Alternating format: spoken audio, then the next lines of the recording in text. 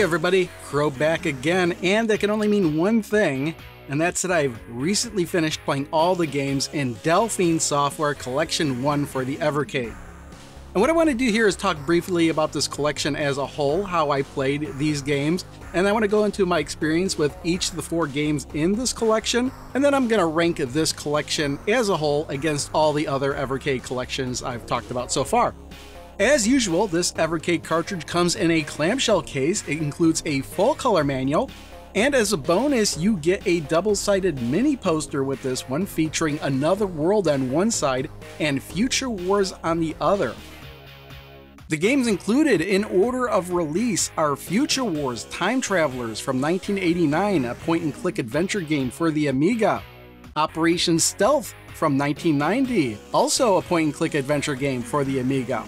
It also includes the action-adventure game Another World from 1991, although back in the day when I played it, this was known as Out of This World in North America, and I believe the name of the game was changed because at that time there was a long-running soap opera called Another World, and I guess they just wanted to have it be distinct, as if there would be any confusion, because I don't think there's ever been a video game based on a soap opera.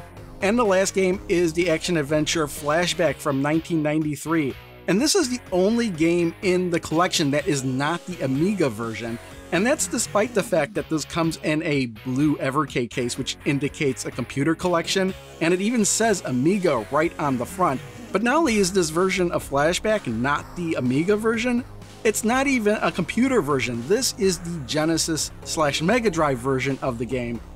Now, the reason why I think the Genesis/Mega Drive version was included over the Amiga version is because that was the platform the game was initially developed for, even though it was actually released on the Amiga first, and the Genesis/Mega Drive version followed. Apparently, the Amiga version is a port of this version.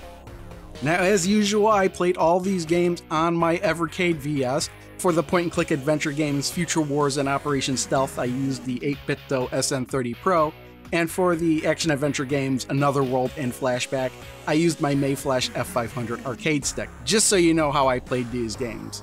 And I did play all these games through to completion, although I did use strategy guides to help me with that process, some games more than others. So now I want to talk about each of these games in detail, starting with my least favorite. Future Wars from 1989 is Delphine Software's first point-and-click adventure. It was originally released on the Amiga with ports to the Atari ST, PC, PC-98, and the Sharp X68000. The funny thing about this game is that the full name is Future Wars Time Travelers, but that was the European release. When this game was released in France, it translated to Time Travelers The Menace. In North America, it was Future Wars Adventures in Time, and in Japan, it translated to Future Wars Time Adventure. So the story of this game is that you're a window washer in the present day who accidentally becomes a time traveler who then winds up fighting in a war across time against an alien race. And to be honest, that sounds like a pretty damn cool plot. Now the gameplay is your typical point-and-click adventure game. The original game used a mouse to control the cursor on the screen. Here on the Evercade, you have to use a controller. One button will bring up a menu of actions, and the other button will execute those actions or indicate where on the screen you want your character to go. Now, I want to talk about these options in the menu bring up because some of them make sense and some of them don't. Examine, take, inventory, and speak. These are all straightforward and they make sense. However, where it gets confusing is with the use and operate options. Now, when you select use, it brings up a menu of items in your inventory, and that's because the use option is only for using items in your inventory on other things. And operate is only for operating things on screen that don't involve your inventory. So basically, if you want to open a door, you have to operate the door. The funniest example of this is when you need to shake a tree, so you have to operate the tree in order to shake it. So it's kind of weird, but you do kind of get used to it while you're playing the game. It's just kind of funny. Now, as I was playing through the game, I really only have 2 positive things to say about it. First, some of the cutscenes of the game have really good animation, and also some of the music is really good as well. However, I knew I was going to have problems with this game shortly after I started playing it, because I didn't make it really that far at all before I had to pull up a strategy guide, only to find out I had to do things that really didn't make sense to me. So as I mentioned, you start out as a window washer, you make a mistake, your boss leans out the window and yells at you.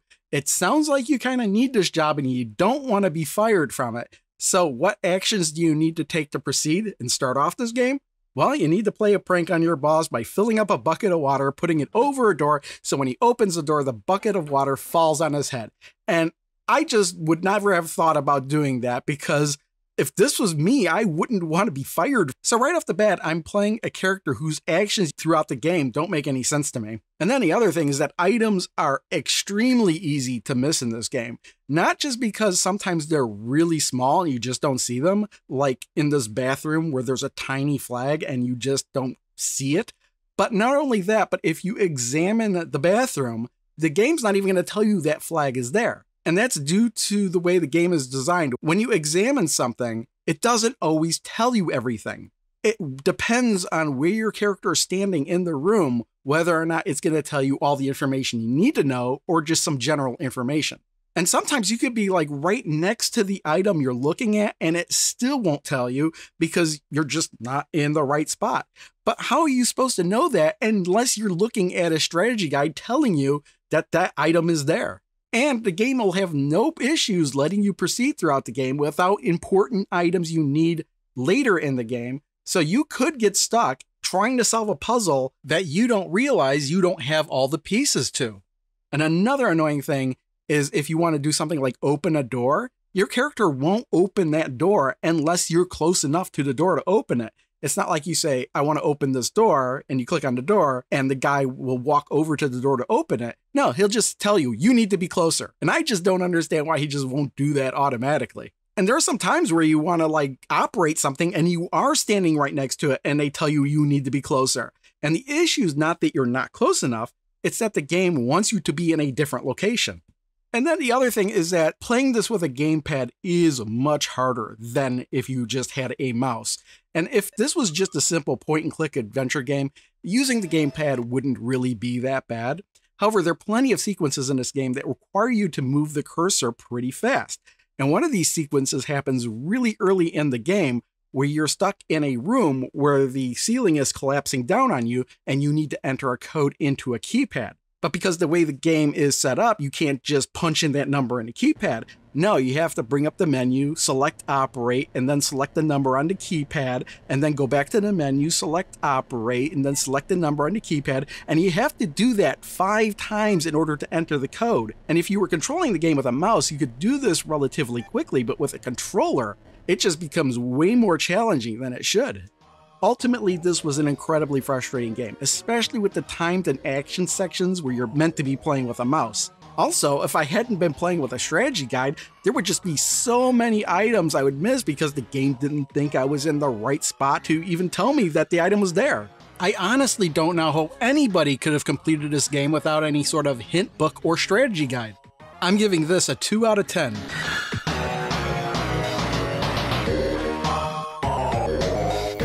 Next up is Operation Stealth from 1990, another point-and-click adventure game that originated on the Amiga, but then received ports to the Atari ST and DOS. Now, what I actually found most interesting about this game is that when it came to North America, it was published by Interplay, and they had the James Bond license, so they just slapped James Bond into the game and called it James Bond: The Stealth Affair. And they didn't really change much in the game other than a few people's names. So in the end, you wound up with James Bond working for the CIA, and that didn't really make much sense. But in this game story, you're John Glames, an agent for the CIA, assigned on a mission to find a missing stealth plane. And there are some twists and turns along the way, but that's the main focus of the story the whole way through. Now, the game is Delphine Software's second point-and-click adventure, and as such, it pretty much plays exactly like Future Wars. Same menu, same cursor, same everything. The only real difference is that you can now use items in your inventory with any of the menu options, so it opens up a little bit of more complexity with what you can do in the game. But as I was playing this one, I found it a little bit more enjoyable than Future Wars, just because there were several improvements that were made over that game. One of the big ones is that when you look at things, it'll now tell you everything you need to know about them instead of requiring you to be close enough in order to see certain things. Another big one is that you no longer have to be right next to an item in order to operate it. So if you want to open a door, your character will actually walk over to the door and open it instead of having you walk over manually and then opening it. And there's still plenty of action scenes in this game as well that would be easier to control with a mouse, but controlling that cursor with a controller isn't as difficult as it was in Future Wars. One of these action scenarios you play over and over and over again are these maze levels. There are a lot of maze levels in this game. A whole bunch of maze levels where you're avoiding guards, and then a whole bunch of maze levels kind of in the dark where you're avoiding rats. There's just an overabundance of maze levels, but fortunately it's not too difficult to control the cursor with a controller to navigate in those moments. Though there are still action sequences that are difficult to control the cursor with, like this jet ski game, which took me multiple times to get past. And then there's still a whole bunch of timed elements in this game that are still kind of annoying to control that cursor with a controller, like where you have to escape a murder scene, otherwise you get caught and the game's over, or where you've got to escape from this cage before it hits the water filled with piranhas. Or the hardest one of these scenes is where you have to swap out this officer's stamp and you only have like a fraction of a second to open up the menu and make the swap. And just like Future Wars, there's objects in this game that are very hard to find. Now, for a really good example of this, I'm taking you to this hallway near the end of the game. The whole point of this hallway is just to walk down it. There's absolutely nothing in this hallway. So you walk through the hallway, you wind up in another room where you have a problem to solve. You have to deactivate the electrical field around the door before you can pass through. And then you wind up in this other hallway that looks very similar to the previous hallway you just walked through. So you just inclined to walk all the way through. But if you do that, you've lost the game, because there's two very important items in this hallway that I don't think you'd find unless you knew they were there. So take a look at the screen. Can you find these important items? Well, let me tell you where they are. They're right here. It's a garbage can and an electrical outlet. Can't you tell?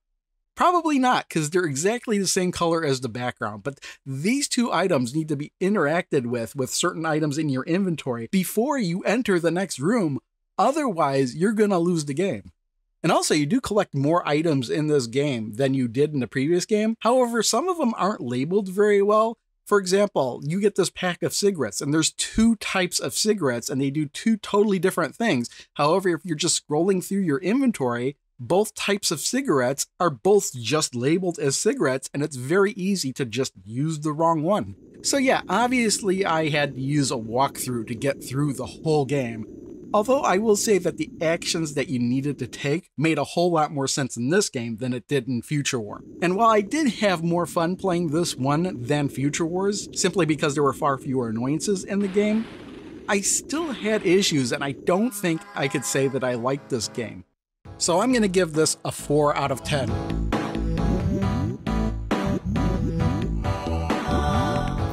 Next up is Another World from 1991, and this is what I'd call an action-adventure game. Now, this was released on a ton of different platforms, and I did mention that I did play this back in the day, but the version I played was the DOS version, and again, because I'm in North America, I knew this as Out of This World.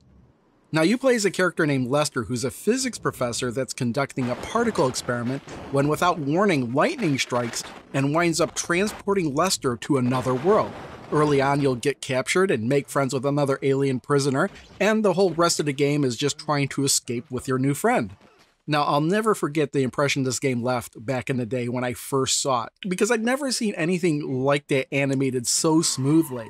And if you were to look at it today, you might think that this is like 3D polygons, but really the computers that were around at the time really couldn't handle these type of graphics animating this smoothly. So these are actually vector-filled graphics, and that's why it was actually able to animate so smoothly back in those days, and why this game was ported so often and was able to run on platforms you wouldn't think that this type of thing would be possible. Now, the graphics and the gameplay in this game were so well done that when the game transitions from the intro into the actual gameplay, the first time I played it, I didn't even know the game had started. And the game starts with you teleporting into like a pool of water. And unless you realize you're supposed to take control at that point, you're just gonna get grabbed from a monster below and die instantly. Now, fortunately, you do have infinite lives, and when you die, you just wind up at the beginning of that chapter again. So to progress through the game, you wind up doing trial and error.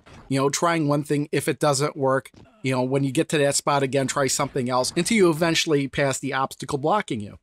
Now the game kind of plays a little bit like a platformer. You could walk, you could run, you can jump. Now the original Amiga version, you pressed up to jump, but here on the Evercade, they've remapped up to a button. So in order to jump, you can just push a button, or you could push up. Either one works. And early on in the game, you'll find a gun. But before you find a gun, you could perform a kick. But once you do have that gun, you could tap the button to shoot. If you hold the button down a little bit more, you could create a temporary shield.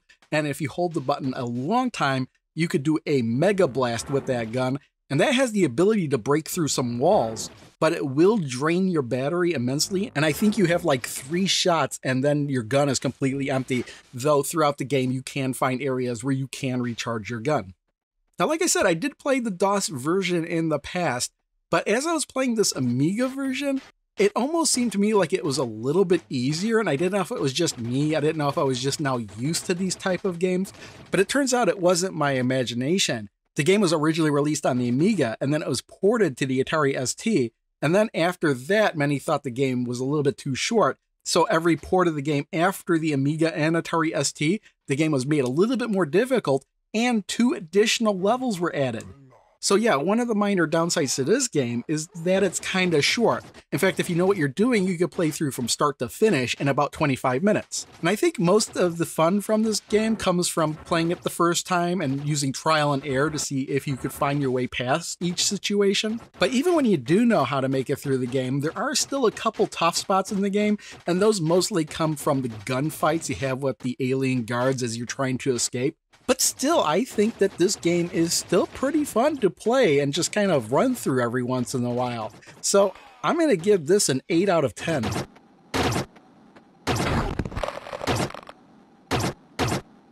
So the final game here, and my favorite in this collection, is Flashback from 1993. And again, this is another action-adventure game.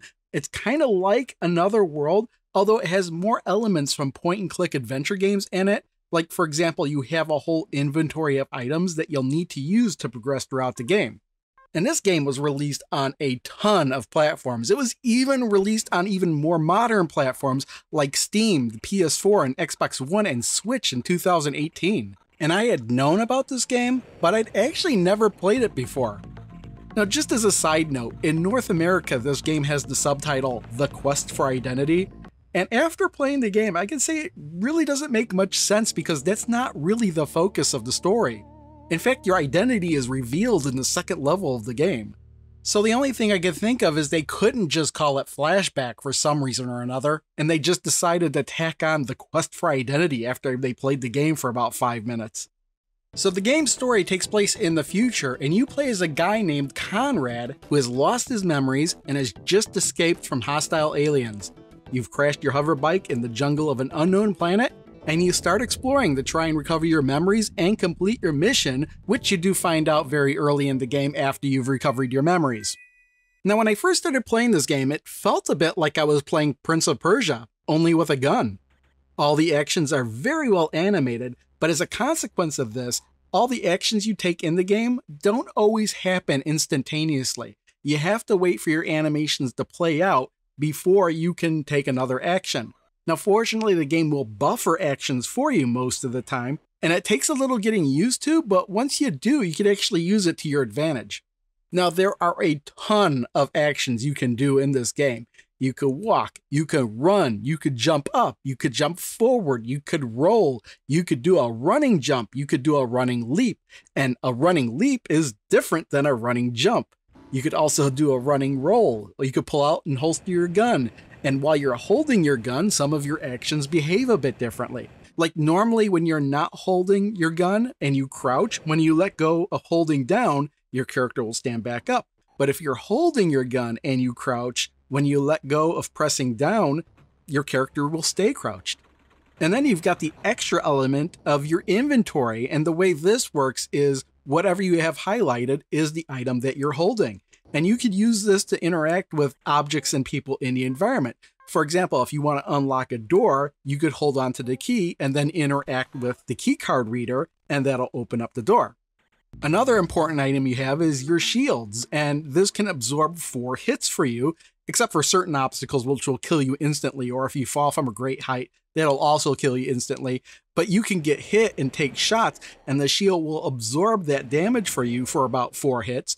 But if you run across an energy generator, you could hold on to that shield and interact with the energy generator, and it'll be recharged for you. A couple other important items that you'll get is a force field, and once you get this force field, if you're holding it, you could use it to block gunshots. And the other really cool items you could get are the teleporter receiver and transmitter.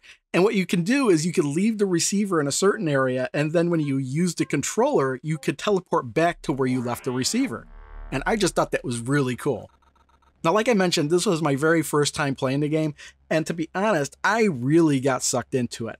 I love the whole running and jumping platforming elements, as well as figuring out my way through certain obstacles, and I thought the story was great as well as the changes in environment throughout the game.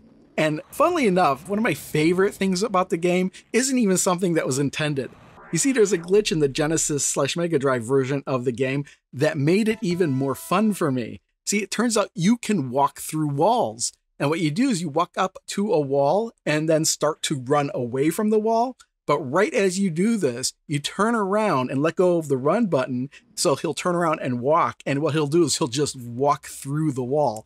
And I loved experimenting with this throughout the game, and I usually found one of 3 results. 1, you could find shortcuts. 2nd, you'll just fall to your death. And the 3rd thing was that you could cause the game to crash hard. But as long as I did a save state before I tried walking through a wall, it wasn't really a big issue because I could just restore that save state. I also think I spent more time with this game than the other 3 games combined. As I was playing this, I was thinking of giving this a 10 out of 10 despite some of the glitches and flaws and some of the annoyances I had, like being able to walk through walls or just having difficulty at times performing the right type of action needed for certain situations, like, accidentally jumping straight up instead of jumping forward, or accidentally holstering my gun because I didn't realize I'd already buffered that action. But I was just chalking that up to me messing up while playing the game. But once I hit the last level, there was quite a bit of slowdown in parts, and it really threw my timing off with certain actions. So with all of those things combined, I really can't overlook it all. So I'm going to give this a 9 out of 10.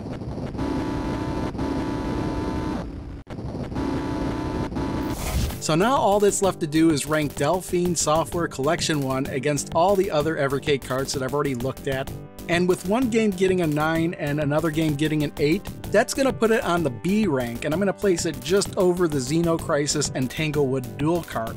And the only reason I'm putting it above there is just because there's more games on this cartridge than there is on that one.